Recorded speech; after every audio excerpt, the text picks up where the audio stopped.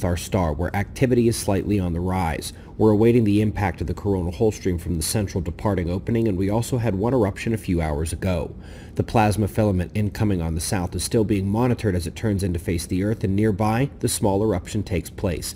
May actually be a weak coronal mass ejection associated, nothing scary, but the active region will need to take our eyes as it's directly facing the Earth over the next 48 hours.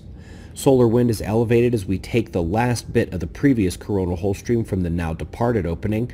Geomagnetic instability continues ahead of the arrival of the next one, which will likely be tonight or tomorrow.